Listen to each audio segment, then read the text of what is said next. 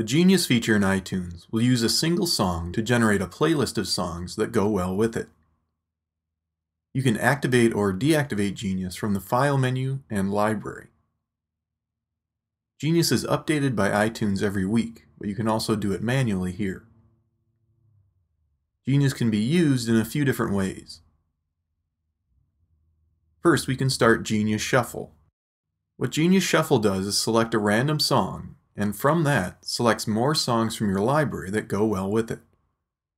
To start Genius Shuffle, hold the Option key and click the back button, which turns into a Genius button. That's going to start a new song, and in the Up Next list we can see what songs were selected to go along with this first one.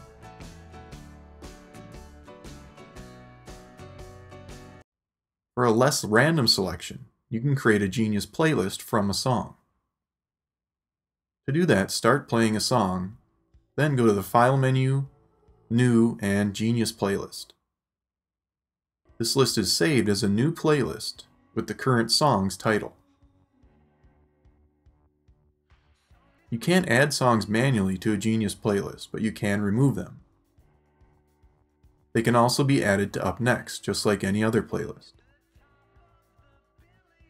Click the Refresh button that appears for a Genius playlist to have Genius rethink the list. This is best to do after new songs or albums have been added to your library.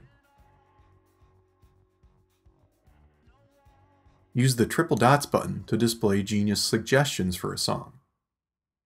Select a suggested song to begin playing it, or all the suggestions could be saved as a playlist.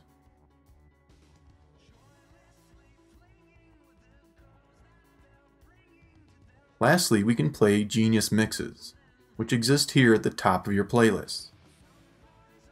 I only have one Genius mix available, because this is a very small music library. Most likely you'll have several of these. Click on a Genius mix to begin listening. View the songs in the list from Up Next.